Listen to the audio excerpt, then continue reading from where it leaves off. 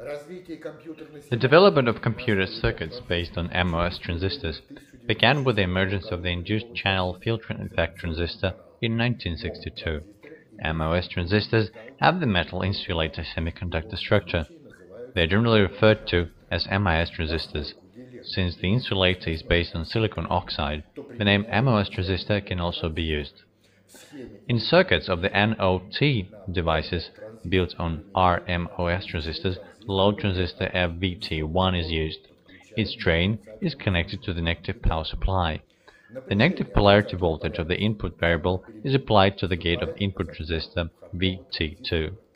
Induced channel transistors are used in this type of circuits. The circuits of the NOT devices built on n-MOS transistors use load transistor VT1 with an inbuilt channel. It is connected to the positive power supply.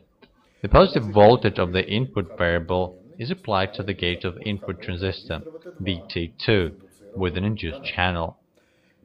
Load transistors are connected according to the two-terminal circuit scheme. The or-NOT device is created by input transistors connected in a parallel. An AND-NOT element is created by consecutive connection. The value of the logical zero is indicated by voltage equals to 0.1 volts. The value of the logic item is indicated by the power supply voltage. The output of an or-NOT device has the value of the logical zero if unit impulse is present on at least one of the inputs.